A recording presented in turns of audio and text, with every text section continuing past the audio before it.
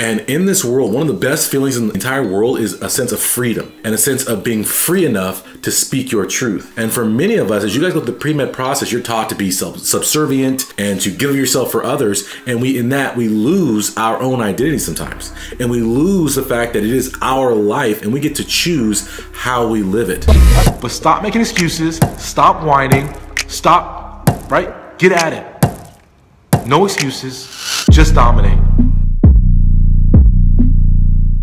We're talking about Cat Williams on Shannon Sharp's show, Club Shay Shay. The show itself in general was pretty good. I listen to Shannon Sharp regularly, but it was particularly good with Cat Williams because he was someone who was speaking truth and he was speaking from a place of deep consciousness. And I guess that's the next place we can go for, is that he spoke a lot of things that were very taboo during the interview. And he said a lot of things that people might say are harsh about other people. But one of the things that I really enjoyed about the interview was that he could speak his truth. And what I would encourage you guys to do, we hear a lot of people out here say, hey, fake it till you make it, be a like just pretend to do these things, and don't ever do that, guys. Don't be a fraud, right? We got enough frauds out in this world, in the social media planet, right? And I did a video about a month ago, maybe 2 months ago, where I talked about fake it till you make it is dead. But this video kind of brought that back to life, is that it's the opposite of that. So, right, fake it till you make it sucks. But living a life of truth and honesty and integrity, there's no better feeling in the world. And Cat Williams talked about how he can go on there and speak his truth because he's just speaking true. He's just living his life, trying to be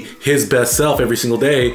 And I respect that about him, whether it's true or not. I respect the sentiment of it. And I saw in that moment myself, in that people can say whatever they want to say about me, right? You guys know on the internet, they bash me left and right. But I can always stand my ground and stand confident, recognizing I'm speaking the truth. I'm coming from a place of a good-hearted, kind nature. I actually care about my students. I actually want to see my students succeed. And like I said, I had my student yesterday come, Isaiah, who just got into his, one of the top medical schools in the country, and he's very excited. He's been with me for 4 years, and he talked about how he hated me at first. And what was amazing was I was like, man, that's exactly the reaction I want. When I say something, I want to poke at you. I want you to feel something. I want you to feel the need to change, to be different, to be more, because we all have such great potential that we're not fulfilling. And so I want to see every student feel that potential. And so he said, I fired him up, and then he went through 5 of my courses and got educated on everything, and then got a 3.91 GPA the rest of his career, and now he's into medical school. And so we were sitting there talking yesterday, and we were talking about the fact that, man, hearing that truth was hard, but it was a truth I needed to hear because I recognized that I was going through undergrad.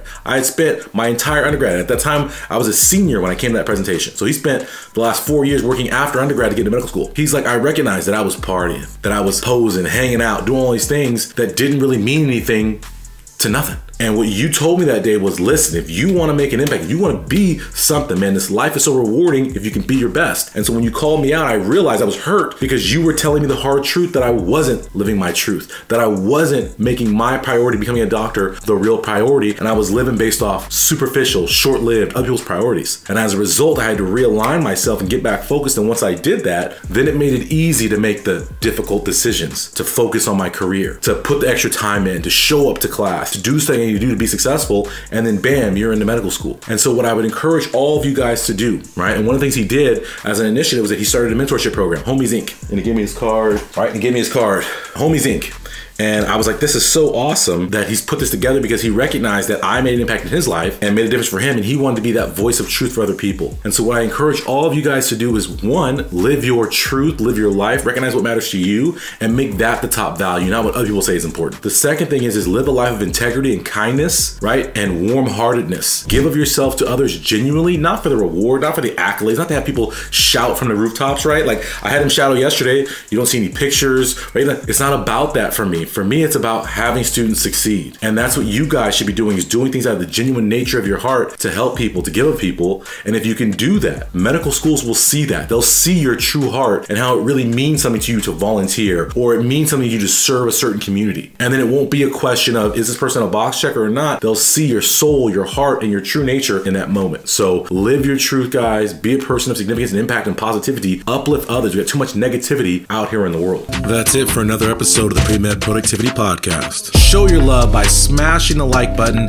and commenting in the box below. Today is the day, guys. No more excuses, no more complaining. You're going to take your future into your own hands. You're going to dominate. You're going to be successful. I challenge you. What are you going to do today to make your life better? Get to my website, premedproductivity.com. grab a free ebook, sign up for every webinar, and if you're really ready to transform, enroll in one of my life-changing courses or coaching programs.